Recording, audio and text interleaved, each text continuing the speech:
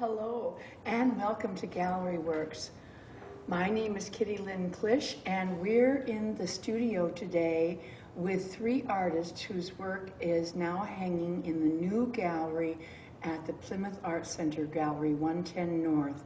The Art Center has completed the gallery portion of the remodeling, and for all of the local visitors, I want you to be sure and stop by and see these gals work.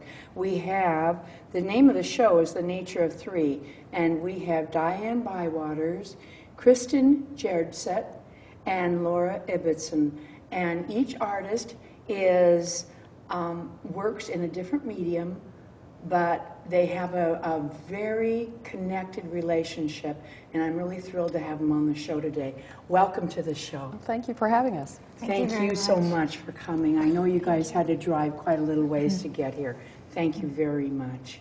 And Diane, how did this all come about, this relationship between the three of you? And is this the first show that you've done, the three of you together?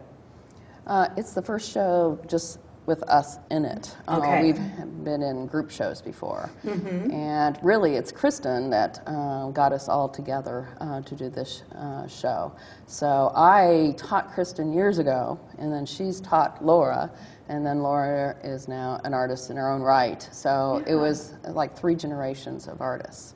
So that have affected each other and love nature. Right, right. And each, even though, you know, the thing that I find surprising is that you all work in different mediums. Mm-hmm. And I just, you know, I think that's, you don't like copy one another. You've learned, but you've gone off and done your own thing. And I think that's really fantastic. And you are a professor of art, right? Right. I teach at the University of Wisconsin, Stevens Point, and I have for over 20 years. And Kristen was an outstanding student of mine. And I think really a successful teacher doesn't make you a copyist. You know, we don't need, you know, more people painting like me. Clones, right? Yeah. And so I think, you know, she has come up with her individual, you know, concept and statement in her work too. Right. So I think all three of us, you can see, you know, that we have a similar subject and a love of painting, but we're coming at it at different views. Yeah. Right, right, and that's what makes this particular show at the new gallery such a marvelous show for the gallery to open with, because I'm telling you, the opening night, I walked in there and it just knocked my socks off. I mean, the work is spectacular. All three of you, you know, I mean, it's just spectacular. And Kristen, now you are also work at an academy, right? Yes, I teach at Wisconsin Lutheran College, and I'm the art department head, and I've been teaching there since 1995. And Laura was one of my students. And she was one of your students. Yes, and she shared a love for nature as myself, and she traveled with me on a faculty mini grant to the Redwoods in California to paint and draw for a week, so we had a fantastic experience. Yeah, I guess so, yeah. It's really, when you, I remember many years ago when I was learning, and my teacher took me under her wing and let me come to her private studio and study privately with her for a week. And that was kind of the same thing as you going to the Redwoods with Kristen. And I mean, there's nothing like it. You just feel so special. You really do, I know. So. And I love your work. I really, Kristen, you know, see, I don't do watercolor, so I'm in awe of anybody that can do watercolor. It's so great. So I would like to talk a little bit about your work. Now, and Diane, once again, I'll start with you. The painting that we opened the show with, what's the title of that, and where is that? It's at Yellowstone National Park, and it was a creek, so it's just rushing water. is the title of it. And I'm working in plein air mostly all the time. I do some studio works, but mainly I am working on location. And in Plymouth, there's some very large scale pieces, 8 feet, and I'm still working on location with those pieces. And that's a real true love of mine, is sitting on location and painting. And how do you do that? I mean, because of the light change and everything, Right. do you have to go there every day at the same time? You bet. And work on it, and Right. and for those those 8-foot long pieces, you know, there's some that are what 2.5 by 8, and you in order to do that, how many days are you there working? A lot of on times site? I'll try to do a key one of those on one of my residencies in the national parks or a private foundation residency. So usually those are limited to 2 weeks. But I don't have any distractions except being in the park to paint if I get selected for those. And so it's a real intense process and a real productive process. So I will go at the same time every day and paint in plein air, it's called. It's a French term, painting in open air. Right. And do you just work on one piece at a time? No, I'll be doing one large key piece, and then I'll do smaller scale pieces too. So I might pick the afternoon to be working on a large scale piece, and then I'll spend the morning and late afternoon to finish smaller pieces. Yeah, right. And if I remember correctly in your resume, you have been a painter in residence at national parks, Yes. more than any other artist in the United States. I believe so. I have had tremendous luck getting into the national parks, from Alaska to Hawaii, twice to Rocky Mountain National Parks. Local, more regional. It's Apostle Islands and Voyagers, and yeah, I've had a tremendous time, and I'm really honored to be a part of that experience. And what you do as an artist in residence, you have isolated time, but then they require you to maybe do a presentation and to donate one of your pieces. And it's Right. always a privilege to have one of my pieces in the National Park collection. Of course, yeah. No, that's wonderful. And now this is 3 smaller paintings, and I like this concept, this putting 3 pieces together. Are we looking at the same place from 3 different angles? Yeah, this is actually Ghost Ranch. Most people know Ghost Ranch because of Georgia O'Keeffe. Right. And I went there to paint, and this was my view from my cabin, my little rustic cabin. It did have running water that I'd go out to the mesa and paint every day, that view. I did a large piece and many, many smaller pieces, and since it was the same view, I thought it would be nice to experience them together. So. I think that's beautiful, and your presentation is gorgeous. Oh, thank you. I love that. Thank you. Okay. And then the little piece we have sitting up there, where is that? Well, actually, that's Milwaukee. I had the privilege of being UW Systems Fellow for an opportunity to the 21st Century program, and that year it was called Past Knowing, and only one artist was selected that year, and it a lot of times is a group of humanities faculty that to get together and brainstorm ideas, share each other's research, and attend lectures. And I actually painted out of my view, my office view, and I did a series of paintings. That's marvelous. Thanks. And the one up above, another panorama. And that's, I'm from Stevens Point, Wisconsin, obviously, if I teach there, and that's Jordan Park, one of my favorite places to go with my students. It's, just a couple minutes outside of the town of Stevens Point, and I always take my beginning painting students out there to paint. That's really nice. That Thanks. really is. I really love your work. You're very, very accomplished. Well, thank you. And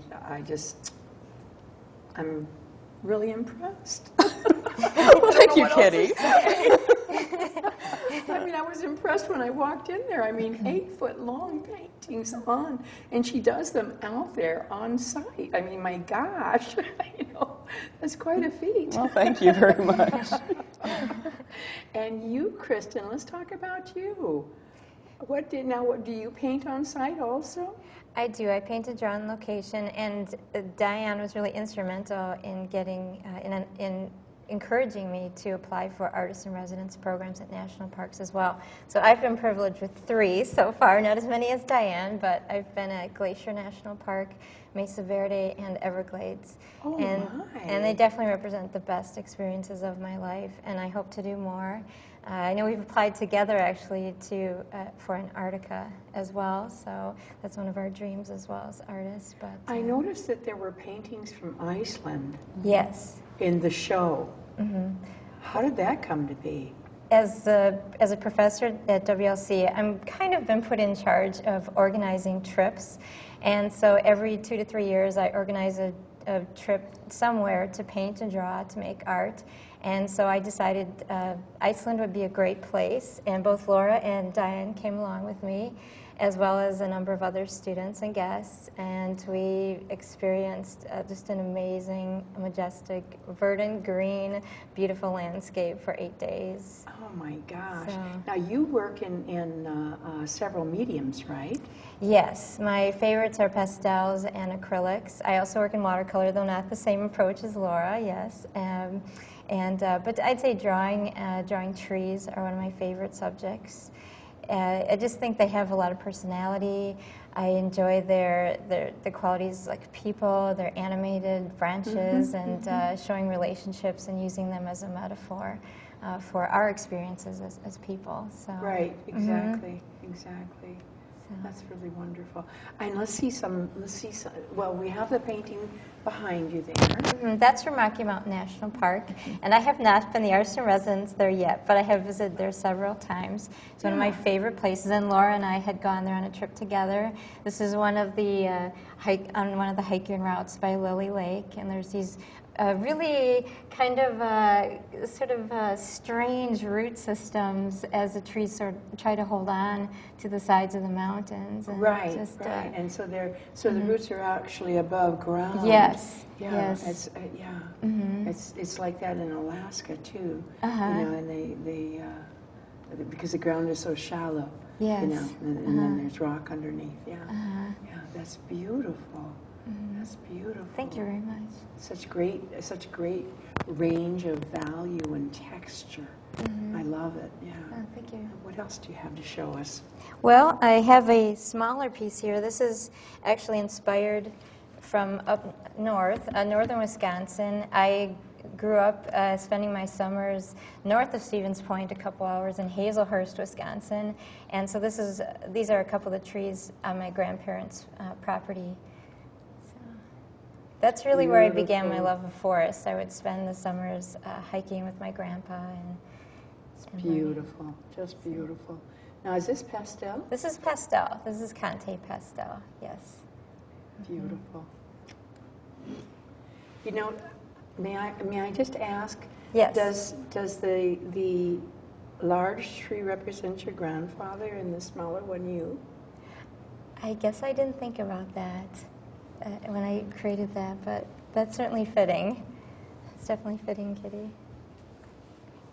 And then this was a study created after the fact. Laura and I had gone to Redwood National Park, and one of the experiences I'd hoped to have was to see the redwoods in the mist, in the fog, and we had that opportunity for a couple hours one morning. It was just a really spiritual, peaceful environment, and so I made a couple of pieces from that, and this is one of those drawings. That's beautiful. It doesn't quite capture the size. These are trees that are 200 to 300 feet high, Right. around 50 feet in diameter. Yeah, So just, right. I think that's been one of the blessings of going to national parks, is just seeing the diversity of landscape, of the animals. The plant life is just so incredible and so inspiring that you never run out of things to paint. No, you or don't. draw. No, you don't. It's that is beautiful. And you have shown, you've captured that feel of the mist and the feel of the forest, the forest floor. It's beautiful, just beautiful. Just enough color to give it lots of interest. I like it a lot. Thank you. And then I have a couple of drawings that were more in progress here. There's One here, this is actually Lapham Peak State Park. And these are more recent works. So I was actually sitting outside drawing in the woods. And one of the things that I've started to add and would like to incorporate more into my work, I have, as you look closely, there's butterflies and birds that came, life that came up to me, set by me. So I've been trying to incorporate a little bit more of that into my environments. And this is pastel as well. And these are on the paper's a very warm gray, isn't it? Yes, I prefer to work on colored papers for the pastels. I think it brings out the contrast and the highlights quite nicely. Yeah, so. and it gives a very subtle warmth that's coming through that makes it so much more than just black and white. You know, beautiful. And I know there's another one. Another one underneath. There. So I'll take this and. Okay, we got it. Got it. Right. Okay. Ooh, look at this. Now this is actually Greenfield Park in West Dallas. Don't pull it around the corner, hon, because it makes it buckle. Just kind of like hold it straight, okay? Thank you. Oh, boy. So this is a very... What draftsmanship, my gosh. This is 2 days of work. So 2 days? 2 days of work, yeah. Oh. Yes. On site? On site. Oh, isn't it hard to work in pastel on site? It is. Insects and, yes, you get quite messy. Yeah. So, I mean, like, you know, one little drop of perspiration and... What do you do? Fortunately, I don't sweat too much. I stay pretty calm. But the wind you have to worry about, and you always have to have enough clips because otherwise the paper, blows up, and making sure that it doesn't become smudged. And like I say, insects, that's the thing that, they might try to bite you and, that, so. Well, when you're painting in oil, as Diane knows, and I'm an oil painter, you just leave them on because after the paint dries, you flick them off, Yeah. And sometimes you can get the nicest effect for these little legs walking around in the paint. That's beautiful, honey. Thank you very much. Is. Oh, thank you so much for bringing those along today. And now, Miss Laura, what do you have to show us? And first of all, tell me, how does it feel to be sitting here with your mentor and your mentor's mentor? Very exciting. It's an exciting opportunity. I guess when I first studied under Kristen, I was starting just to dabble in art, and I appreciated it, and I guess I never realized how far it would actually go. And speaking about the opportunity to paint with her at the Redwoods, I would say that was probably one of the most influential opportunities to then go into painting from nature, and that was probably the thing that influenced me most to then go on and paint the things I am now. When I met you the other night, you were carrying your baby with you there at the opening, and isn't it rather difficult to juggle your artwork with being a new mommy? Yeah, it's pretty difficult. Whenever I think I have things figured out and I can paint at a certain time of day, she always throws a loop in there, and I always have to paint whenever she's sleeping or at night, late at night. So she keeps me pretty busy, but I still try and make time for it and paint when I can. Mostly now it's from photos instead of plein air. I prefer to do that, but eventually when she's older, I'll go back to painting in plein air. Sure, yeah. Everything is in stages when you're young, Yes. and then this too shall pass. Yes. And then you'll be sorry that she grew up so fast. Yes. Yes, it's already going too fast. Yeah, I'm sure she's beautiful. Okay, and so let's see some of your work. Well, first of all, though, what I'm really curious about with an oil painter and a pastel charcoal mentors, what prompted you to decide that you wanted to try watercolor? What about watercolor really, made you interested in using it as a medium? Well, I had started out studying oil with Kristen and studying drawing, and I liked all those things, but none of them really felt like they were coming naturally to me. I enjoyed them, but they weren't I guess, my chosen, or they weren't the exact thing I felt like I should be Compatible with compatible yet. And then she was starting a watercolor class, and I thought, well, I'll give this a try too, not thinking that this would be the medium that I would enjoy most. And the first day in the class, it's like it suddenly clicked, and all the things I learned so far all got combined together, and it just flowed. It was whenever that big I would aha paint. moment. Yeah. And when that happens, doesn't your heart just fill? Yeah. Don't you just feel like, oh, I'm like soaring? I know, because it's like, it's a wonderful moment. It's a real revelation, I know. Well, I'd like to see some of your work too, and I know the viewers would too. My first painting is actually one of my first watercolors. This is one of your first paintings? This is one of my first watercolors. Oh my! Yeah. The photo, I had worked from a photo for that one, and it was from a trip in Arkansas in the springtime. Oh gosh, it's beautiful. Thank you. So delicate. That's just beautiful, and I love your color choices. Just enough of the cool to really pop the warm. Very nice, very nice.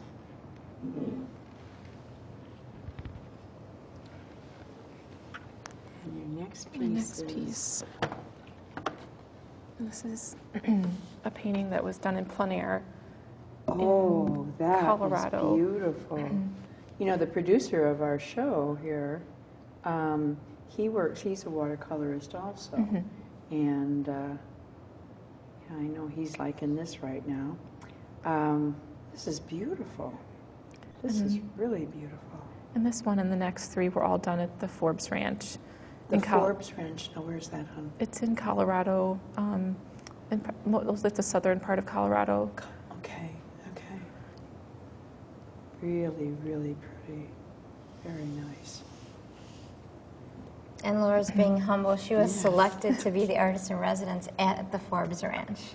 Well, gosh. So it was that's the only artist in residence, well, one, I guess two. I did the artist in residence at Whitefish Dunes here in Wisconsin. But the Forbes Ranch it was a group of 20 artists that were selected through the American Artist magazine. And we spent a week there drawing and painting.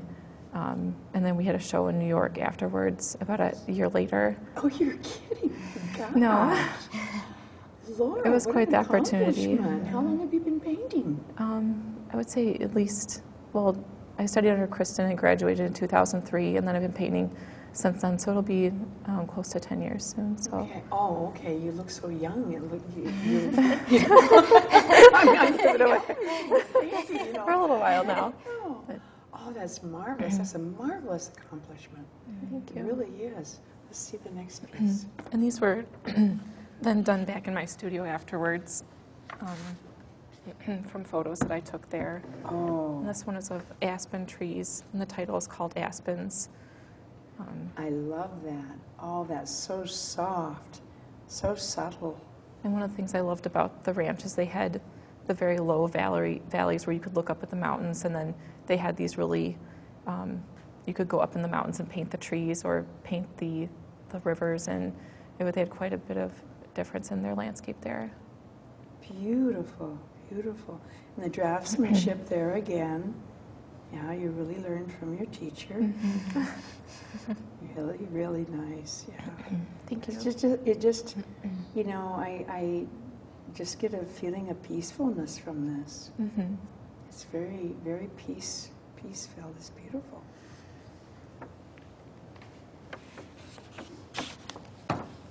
And the last one is from the same place, more of the valley where it was drier. And they had a lot of sagebrush there. And that was a lot of the other things that I painted, the very soft sagebrush with the shadows. This one has more of a contrasting shadow, but most of the other ones were softer. But the shape, the abstract shape, is what attracted me to that one. That's just what I was going to say. The composition on this is very good, very strong. And the thing that I really like about your work is that your darks, even though they're many, many layers, they're still translucent and they're not opaque. I mean, it's soft all the way. And I find that people's personalities come out in their paintings, don't you think? I think so. Yeah. It's beautiful, just Thank you. beautiful. And I have to tell the viewers that if you really want to see a show that is absolutely extraordinary, because this has just been a very small sampling of these three artists' work, you've got to go to Gallery 110 North at the Plymouth Arts Center, the new gallery, and see the show. How long is the show going to be up?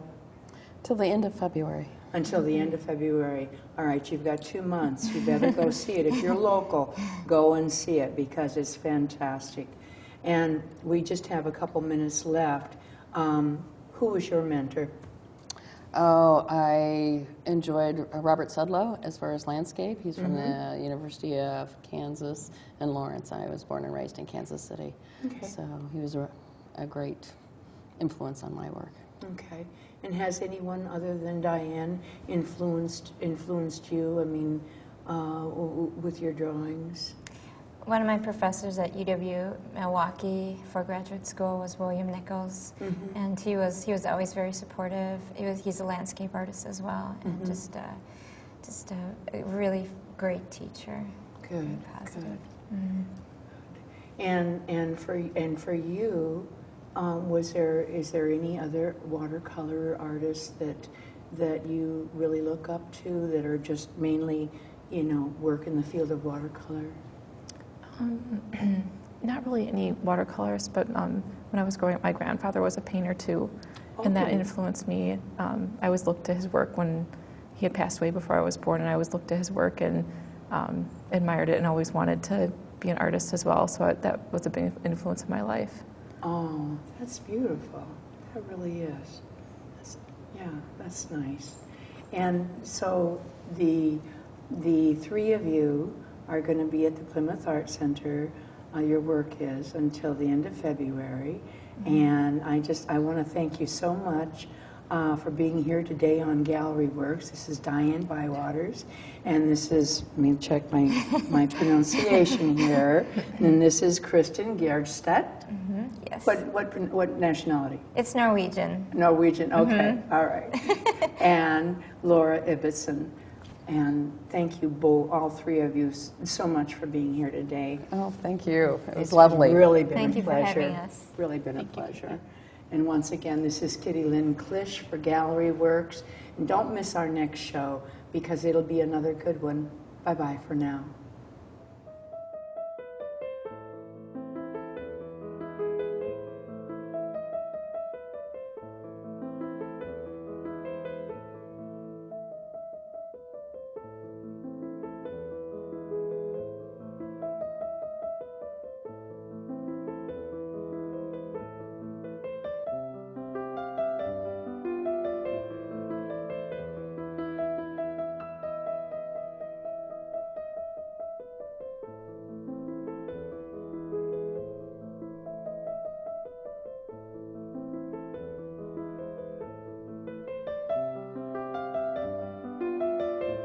Thank you.